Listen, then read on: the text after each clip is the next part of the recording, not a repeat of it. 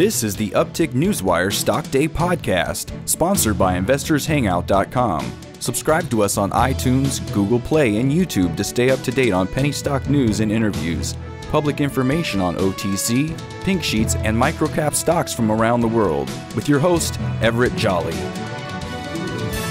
On today's show, I'm bringing you back a returning guest, and it's been longer than I would like for him to come back on my show. He was on my show back in January 2018.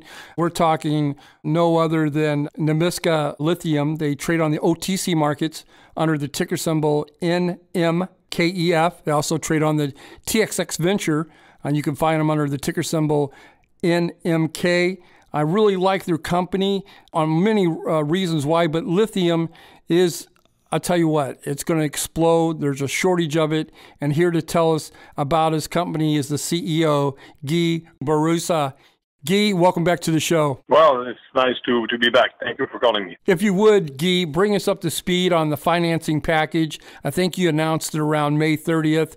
What was so special about that? Well, it's the largest ever single project financing put together in the lithium space by a new developer. It's a 1.1 million Canadian financing package comprised of 454 million Canadian in equity, bringing large institutions in the stock. We were able to secure $94 million with the SoftBank Group of Japan, $80 million with the Quebec government, and we're able to secure $350 million US from a bond issued around the world, and $150 million in a streaming agreement with Orion. Wow! So it's the largest package ever attached. That allows us to put together and start advancing the construction at both our sites because we have a mine and a concentrator up north in Quebec, and we also are building a electrochemical plant, state-of-the-art electrochemical plant to make high purity, low cost lithium hydroxide in Shawinigan, Quebec. So we are currently building, in fact, the largest single lithium hydroxide production facility around the world. So that's quite an achievement. So we have the money to do the project. The project, if I recall, we're doing an agreement with LG Chem for the supplies. When is that going to happen? Well, go ahead. Yes, as a matter of fact, LG Chem, we announced the offtake agreement with them for lithium hydroxide for a 5-year contract.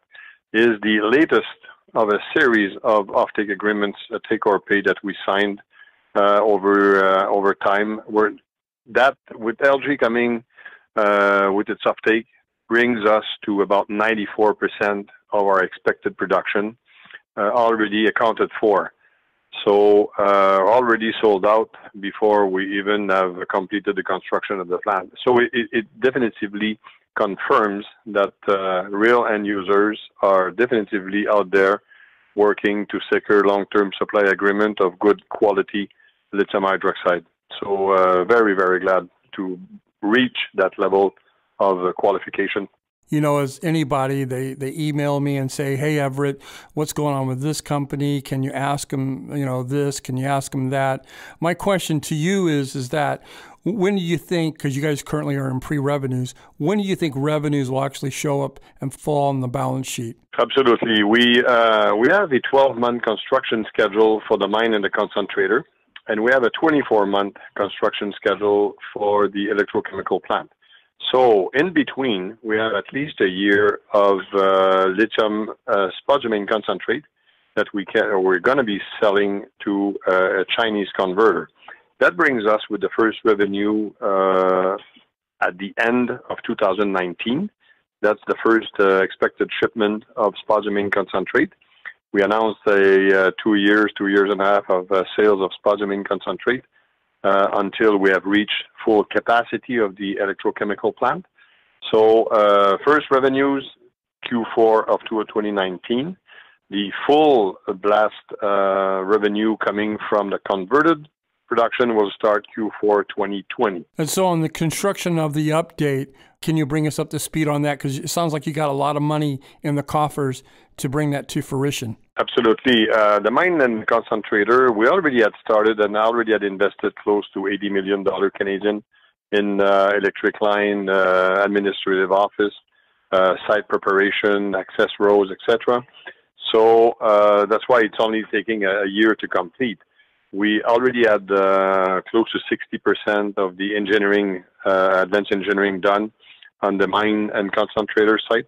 So when we closed on May 30, the financing package, we were able to start confirming long lead items and purchase. So we currently, on the mine site, have about 140 employees that are working on continuing or resuming the work that was already started. That's on the mine site. On the electrochemical plant, we are less advanced. The buildings are already up because it's a brownfield project. The civil work has started a week ago. So we're currently working on site preparation for the pilings to receive the heavy equipment. Most of the long lead items have been ordered or confirmed. So we're on track on the schedule of receiving the equipment as per the schedule of construction of 12 and 24 months. My guest today is Guy Bourassa. He is the CEO of Nemaska Lithium. They trade on the TX Venture up there in Canada under the ticker symbol NMX. They also trade on the OTC markets under the ticker symbol NMKEF. Let me ask you this. If somebody's listening to this program and listening to our interview, why should they go out there and buy your stock? Oh, because there's currently a slowdown or a dip in all of the lithium stocks around the world, given some rumors that there might be an oversupply. So all of the lithium stocks have tanked by 25, 30, 40%.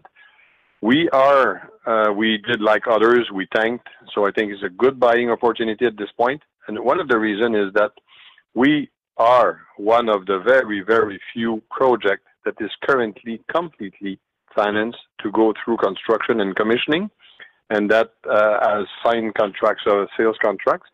And that's maybe all of the risk of financing is behind us. We don't need to go back to the market soon. So the stock price has no bearing on our capacity to be able to deliver and execute the construction and commissioning. So that's maybe what differentiates ourselves from other lithium stocks. In closing here, is there anything that we didn't get a chance to touch upon that you would love to illustrate to my listeners? Well, maybe one thing is that people around are talking about the falling prices in China of lithium carbonate. But the world, the rest of the world, lithium prices for carbonate has remained quite stable. But what people have to understand on NMX is that our main production is going to be lithium hydroxide. Lithium hydroxide is the new lithium compound of choice for high nickel cathode material batteries. So we're one of the very few that is involved in high purity, good quality lithium hydroxide. Like I said, we're going to be the largest single source of production of hydroxide. And that's where the world is going, hydroxide. So don't be fooled by the falling price or expected falling price of lithium carbonate. We're in the lithium hydroxide market. Well, you said a lot today. You said it all. I'm super excited to have you back on my show. Only thing I ask of you, Guy, is don't wait 6 or 7 months to come back on. Hopefully you'll come back on in 40 or 50 days and give us an update of what's going on up there in Quebec. I'll gladly do so. Thank you. This program is entirely sponsored and produced by Uptick Newswire, LLC, which is responsible for the content. The opinions and information provided on this program are those of the guests and those of the respective companies they represent, and do not necessarily reflect those of the staff or management of Uptick Newswire. Uptick Newswire encourages all listeners of this program to do their due diligence and research when determining investment strategies that will work for them, or to seek the assistance of an investment professional. The guests of this program may have paid for its distribution and are not directly affiliated with Uptick Newswire or this station.